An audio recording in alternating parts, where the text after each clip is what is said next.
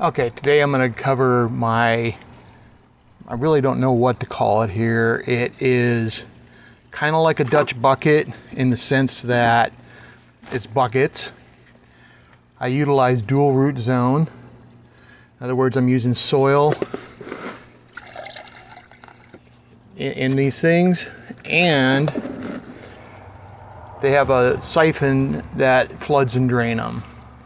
So I guess you could call it a non-floating deep water culture, solids removal, biofilter that grows plants. So what these are is I got 3 buckets here, and this was my prototype. I've been using it for the last couple of years, and what we've got here is 3 buckets that are connected together in the bottom here, and I'll show you guys that in a little bit, because they're connected at the bottom down here, all 3 of them. As they fill up, once it reaches a certain level, a half inch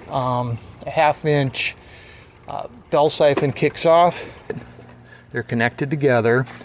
The water comes in from this side over here, and it fills all 3 buckets.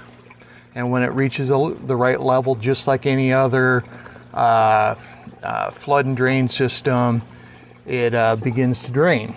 So, using the siphon. So, what do we got going on here? Let's take a look. I'll go ahead and pull this out. This is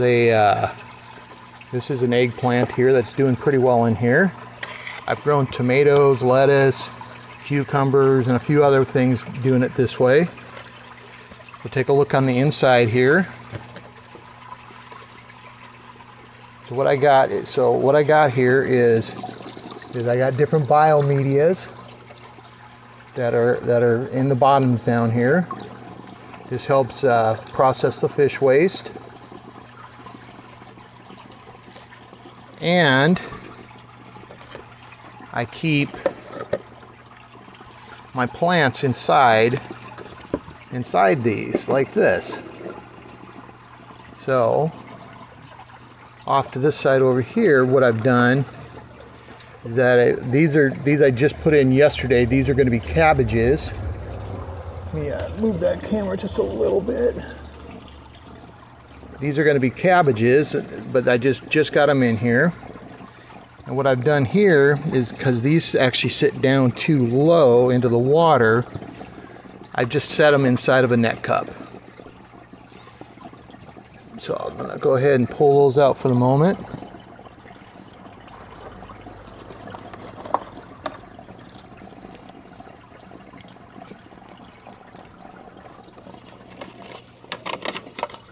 If you wonder how I set these up, take a look at my Burger King dual root zone pot series of videos.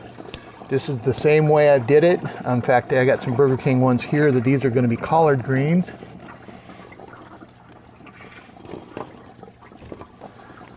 So we'll open this up.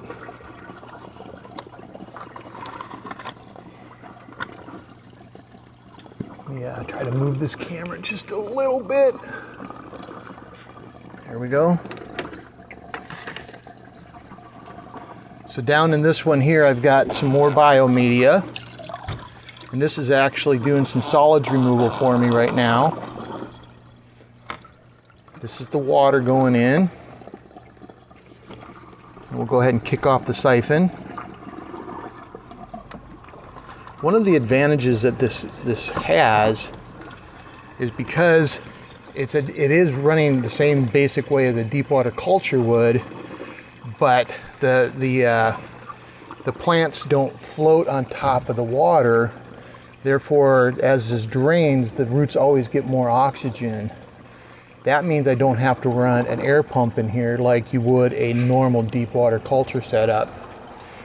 The roots get aerated and actually flushed. Even though this is doing my solids removal, I always have bright white roots in here because the roots are always being flushed with fresh water every time that this thing goes through a cycle. Works absolutely fantastic. I've had great success with this over the last couple of years. Like I said, I've planted all kinds of different things in this type of a setup. The only thing I haven't liked is I wish I'd used a bigger pipe on the connecting these things. I went with 1/2-inch PVC on the bottom down here, and it's fine for the drainage. I mean, as far as that goes, the water flows back and forth between these buckets just fine. But what did happen was the roots ended up getting so heavy in there that it sort of ended up pushing everything down and started slowing down the drainage and the amount of water that was getting over here to the far side.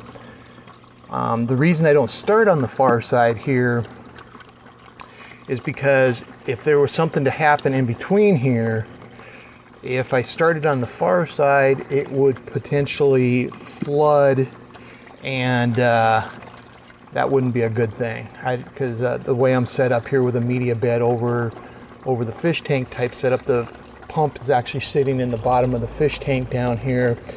That means that there's a potential that if it flooded out, that I would end up losing all my water for the fish, and I don't want to go down that road. So instead, I hooked it up. The siphon and the input is on the same side. As you guys can see here, I'll take that back off. Move that camera back over just a little bit. As you can see here, it is draining, and it is revealing more of the media here. These are just dollar store scrubbies, bathroom scrubs. This is working really well.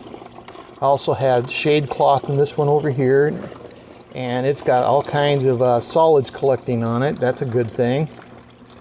And this one over here, I believe, is more of the same. So I've done this system a few different ways. I had a different filter set up at one point where I was growing my stuff in there, and it worked okay, but that one needed an air pump because that really was running more like a deep water culture.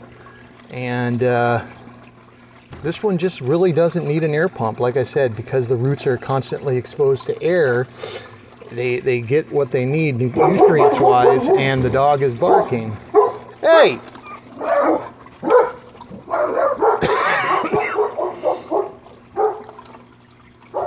That's my dog London. I might leave him in the video. He's a bit of a bonehead. The little one that you heard in the background, that's Janie. She's a bit of a bonehead too, but you know, you gotta love them. Yeah, so if you're getting anything out of this, and you want a little bit more information and how I did this, go ahead and feel free to make a comment down below. Boop, boop. And like, share, and subscribe, man. I'm pretty excited about this setup. It's been working well for me. That's the first time I've tried an eggplant back here, but the eggplant looks pretty healthy. Yeah, have a great day, everybody.